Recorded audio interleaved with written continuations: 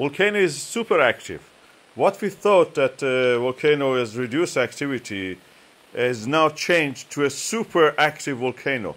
It's boiling, no stop. There is no cycle of 7 to 12 minutes for eruption. It just continuously lava is boiling and feeding the lava tubes.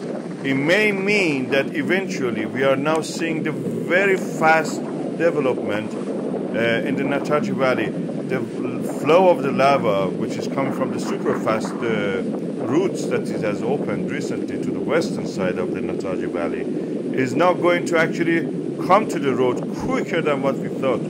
The volcano is providing continuously supply of super hot lava, and this lava is flowing down toward the valley, Nátthagi Valley, toward the east, slightly also to the other valley, that is Eastern Valley, and that is practically putting everything in danger. The road will be closed sooner than what we thought.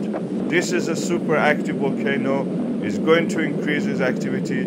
People can see it around the world. That's made a lot of interest in Iceland. The country of Iceland is now an interesting place for people. Instead of being somewhere in the middle of nowhere that is on the polar ice and everything. So it's the best opportunity for Iceland now